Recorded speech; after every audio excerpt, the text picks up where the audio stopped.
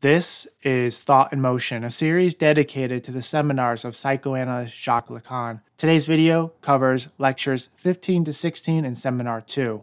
These two lectures contain Lacan's examination of Edgar Allan Poe's short story, The Purloined Letter. It's one of Lacan's most famous analyses, but notoriously difficult to understand. What it reveals, however, is nothing less than the workings of the unconscious itself.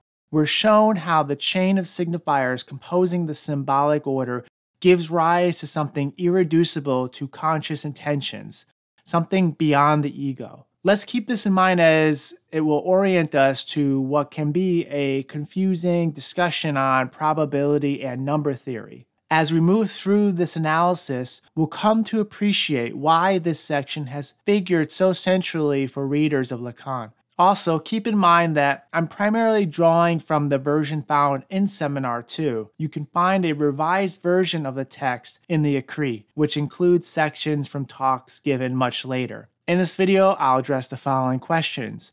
1.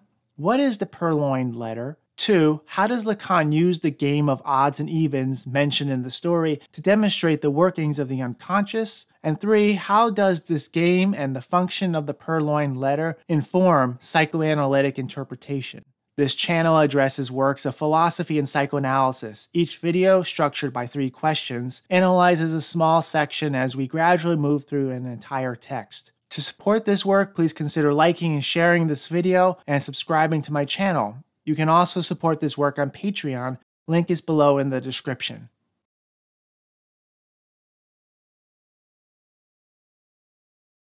One evening, the baffled prefect of the Parisian police visits Dupin to consult with him about a troubling case. If you're familiar with Sherlock Holmes, you would recognize the dynamic played out between the two characters, especially as the story is generally recognized to have been the inspiration for author Conan Doyle's stories. The determined but conventional prefect tells the dispassionate, shrewd Dupin that a letter written by the Queen has been stolen by the minister. Though the letter's content is never disclosed, we're informed that it's of great importance as the information it contains would be quite damaging to the Queen's reputation should it be made known to the king. The prefect explains that the theft happened while the Queen was interrupted and hastily placed the letter out in the open on a table. The minister then enters and seizes it, leaving another similar-looking letter in its place, all of which was witnessed by the Queen, who couldn't say anything for fear of disclosing the letter's importance to others.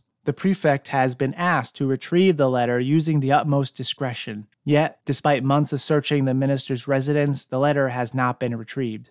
A month following the initial conversation, the prefect visits Dupin again. Upon indicating that the prefect is willing to give his share of the reward to whoever finds it, Dupin proceeds to produce the very letter. After the shocked prefect departs, Dupin explains the situation to his friend who is present. Dupin tells the story of a schoolboy who often succeeded at the game of evens and odds, in which a playing partner guesses whether the number of marbles held in the hand are of an even or odd number. The schoolboy had some principles aiding him in his success, basing his choices on the perceived intellect and cunning of his opponent. The smarter the opponent, the more variations the schoolboy ran through in his mind to guess odd or even in the next round. To identify the opponent's intellect, the schoolboy would form specific facial expressions that mirrored the others and see what kind of thoughts and feelings arose. This provided the necessary insight into his opponent's mental prowess, allowing him to correctly guess odd or even. Dupin took such an approach to the minister who is no fool and knew that the police would assiduously search his residence, hid the letter in plain sight. Upon visiting the minister and during a distraction manufactured by Dupin, he takes the original letter, replacing it with a similar-looking one.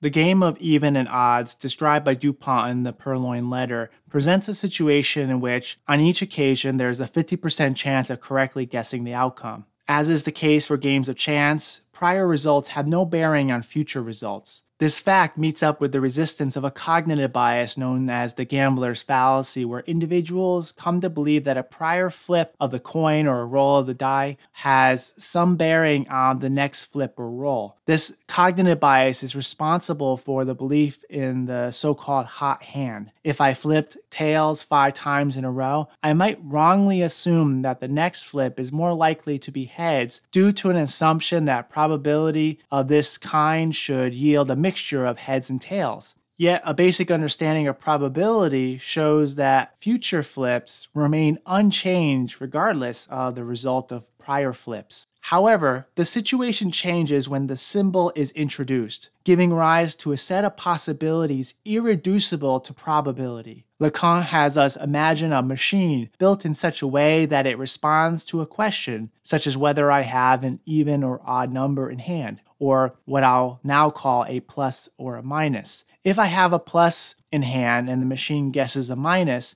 it loses, and I press the button on the machine indicating that it was wrong. Let's also say that the machine is programmed in such a way that after a few trials, it will begin to base its own response on the pattern of previous outcomes. The machine's decision has nothing to do with the psychology of the opponent. It's a purely computational decision dictated by previous outcomes. Now remember, at the level of the real, past rounds should have no bearing on future rounds.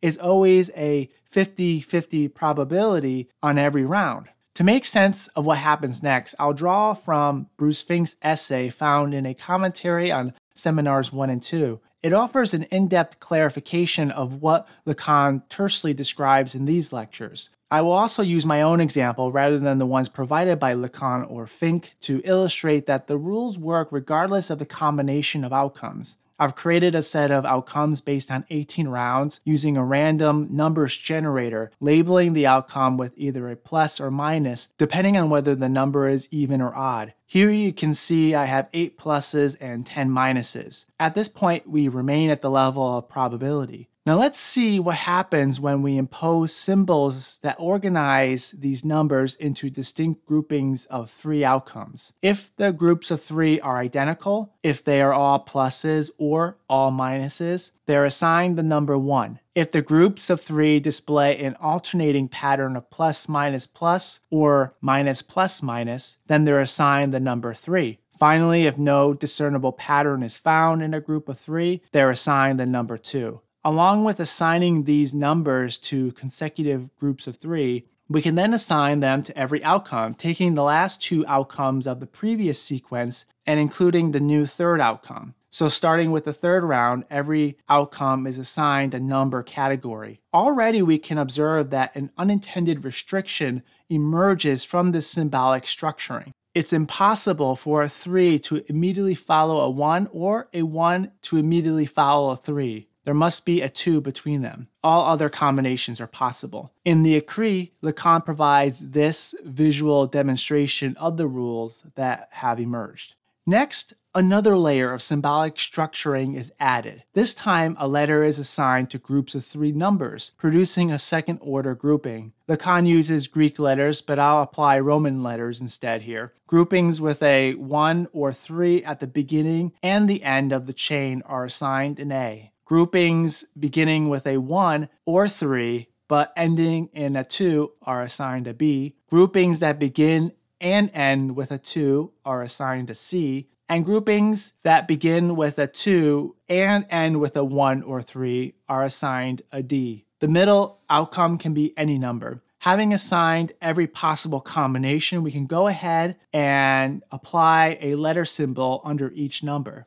What we discover, as we did with the first symbolic structure, is that only certain sequences are possible. The letters A and D can be followed by any letter, but the letter immediately after that must be an A or B. The letters C and B are immediately followed by any letter, but the letter after that must be either a C or a D. Consequently, the combinations of ABD or BDA are impossible. This is a residual effect of the first symbolic ordering in which it was impossible for 3s and 1s to immediately follow one another. This demonstration underscores a couple of points. First, it shows how a symbolic system carries within it a set of unarticulated laws that establishes possibility and impossibility in a manner not contained within probability. Nor are the laws conceived in terms of causality, any more than one would say that in the Pythagorean theorem that the hypotenuse of a right triangle is caused by the sum of the other two sides squared, or being an unmarried man somehow causes one to be a bachelor. Second, it shows how a certain kind of memory is maintained within a chain of signifiers. The memory requires no sense of self or identity to be maintained. It's a au-delà de l'ego, or a beyond of the ego. There's a retroactive effect specific to symbolic memory in which the introduction of new signifiers changes the function of prior signifiers. Repetition is also demonstrated whereby the impossibility of the past is repeated in the present in a new form.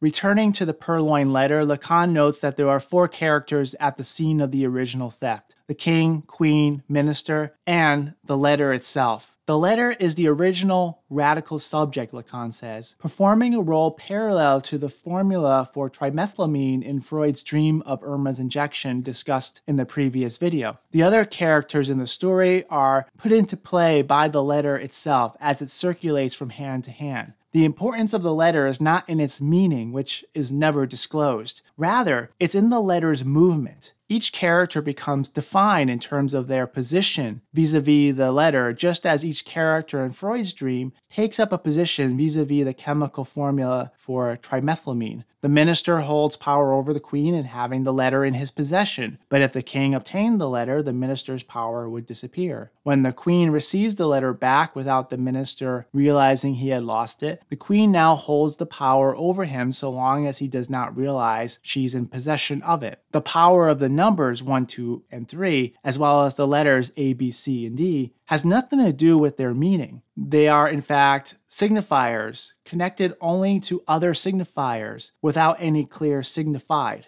Their power lies in the logic of their movement, which prescribes and proscribes certain possibilities. And so this Purloined letter is a metaphor for the unconscious itself, which is composed of letters working in an autonomous, automatic fashion, preserving in the present what has affected it in the past, as the present retroactively changes the past. To say the unconscious is structured like a language is not about semantics, but rather its structural features, its sequence of phonemes and syntax. It is language in a purified sense, exemplified by the symbolic transformations performed by mathematicians. In fact, I recommend the YouTube channel Numberphile, which demonstrates how numerical transformations carried out with exacting rigor lead to all sorts of surprising conclusions that were always implicit in the function of numbers. Psychoanalytic interpretation, then, consists of identifying the determinants of behavior by isolating the irreducible signifiers as they exchange hands among the various ego identifications that comprise the history of the subject. Engaging in such interpretation consists in positing that there is nothing random in whatever we undertake, regardless of how capricious words and actions may seem. Or, to put it as Lacan does, une lettre arrive toujours à destination. A letter always arrives at its destination. Thank you to the following for supporting this channel on Patreon. You can become a Patreon supporter yourself if you would like by clicking on the link in the description. As always, thank you all for watching. Until next time, be well.